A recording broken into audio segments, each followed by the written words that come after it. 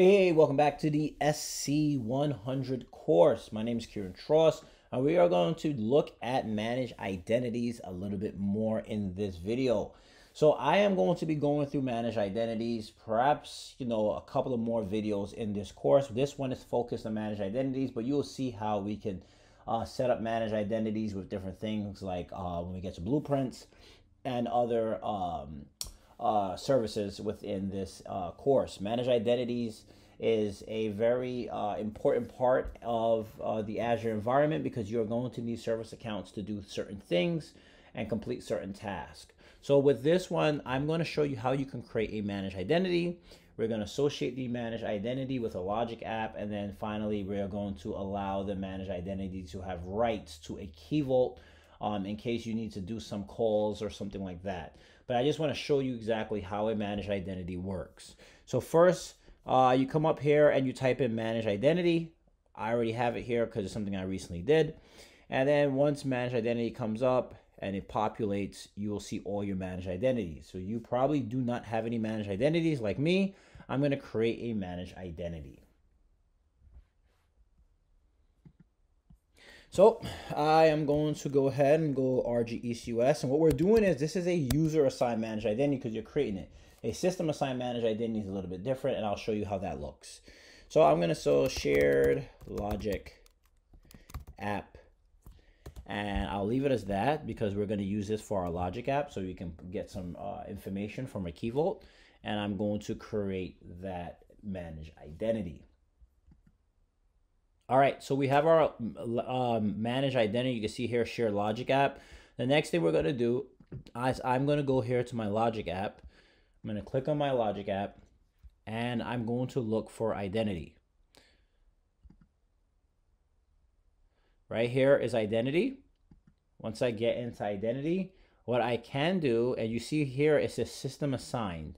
If I were to do a system assign, right, it already has it here, so it's already on. I could turn this off if I wanted to, and this is how it would show up. So let's go to another tab. I'm going to go to Key Vault. I'm going to click on my Key Vault, and here I'm going to go into IAM. And what I'm doing is I need to give the managed identity access to my Key Vault, but I want to show you something before I go ahead and do that. So I'm going to click up to his add. I'm going to add role assignment, and I need to choose my role. So the role that I want to do is, this is something that, a lot of folks do, is a secrets role for key vaults because you have your secrets there as well. So I'm just going to go secrets user, which is fine. And here is an option for a managed identity. Now, if I click on managed identity and I click select members, it's going to look for the managed identity. And you see right here, it says user assigned managed identity. Then it also gives me some other stuff for system assigned managed identity. So right here, it says logic app standard because it's referring to this identity here, right? This is a standard, logic app standard. That's why it says logic app right here. But then over here, it has a user assigned managed identity because that's the one that we just created.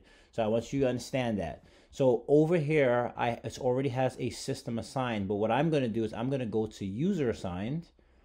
And I'm going to click yes, and I'm going to add a user assigned one. And then here is the shared logic app one right here that I can use for my managed identity. Now I'm going to come over here. I'm going to go to portal. This is our managed identity name, shared logic app. And that's why it's coming up. That's why it's coming up over here, is because this is one of the ones that we have. So I'm going to click on add.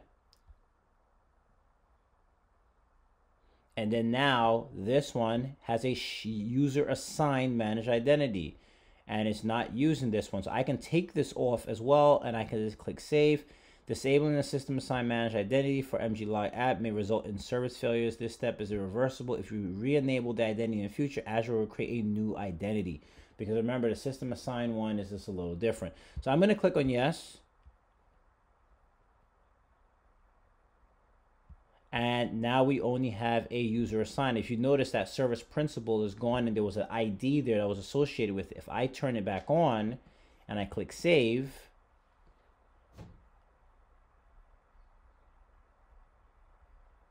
and I do a refresh, the principal ID change. This is a different principal ID than what was there before because it removed it. So just so you know, it comes up with these, you know, these random characters for a principal ID for your managed identity. So I'm still here with my shared principal identity, and over here I can do my role assignment. So I already have it with my logic app. I've already given it access. Now over here, I can now come back over here to this user assigned managed identity, and you see how it populates the shared app. Now, sometimes it gets a little confusing because you'll see user assigned managed identity and you're like, okay, well, which one is it? It can show up a multiple of them. But when you click through it, you'll see that it will show up with the name that you need. Or I can easily go to this logic app standard one, which is a system assigned one, and it gives me my logic app test because it already knows it's a system assigned one that's already here. So I normally do this way where the logic app already has a system assigned managed identity with it, and I will go here instead of doing the user assigned. But the thing is, I just wanted to show you all that you have the option of doing either or.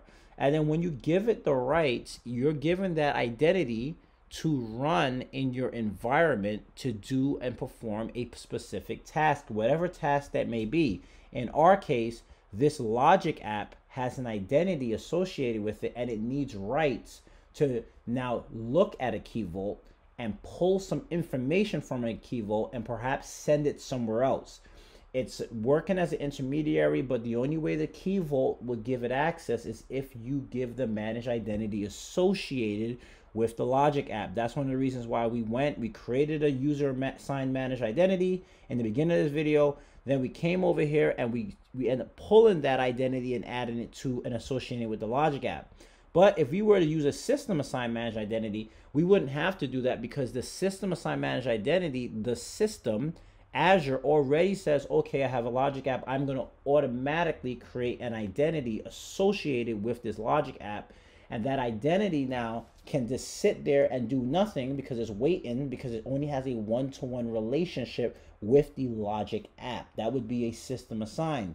But the user assigned now, if I have 3 logic apps, I can now take this same shared logic app managed identity and associate it with 2 other logic apps as well. That way, what that would do is I would have it tied to 3 different logic apps, and that managed identity would now be serving a purpose for 3 services instead of being the system assigned.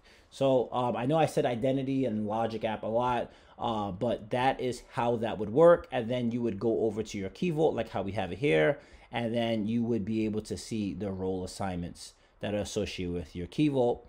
And if I look through here and I just type in logic, I can see my shared logic app, and that's the role I gave it, was a key vault secrets user. So that's how managed identities work. It definitely helps you in terms of making sure that your Entra directory is a bit cleaner, and that you don't have to go ahead and do a whole AD cleanup. And I've been through a bunch of those, and they're not fun. So that's pretty much it for user assigned and system assigned managed identities. In the next video, we're going to be talking about blueprints, where I will show you how to create and set up a blueprint, but we will also has a bit of detail in there when it comes to managed identities. So the more that you use managed identities, the more that it will start to make a little bit more sense, if it's not right now. But I wanted to show you how to set it up from a user perspective, and then also from a system managed identity perspective. And we have more subsequent videos that will have some reference to managed identities as well. So if you don't get it fully in this pass, trust me, as you see other videos, it will start to make a little bit more sense and how that's used in the whole Azure ecosystem. So I want to thank you all for watching this video. Once again, my name is Kieran Tross. If you haven't done so already, please smash that like and subscribe button. Definitely helps me out. Here at Cloud Scholars, my goal is to get you from scholar to consultant, and of course, consultant to expert. Thank you, and see you next time.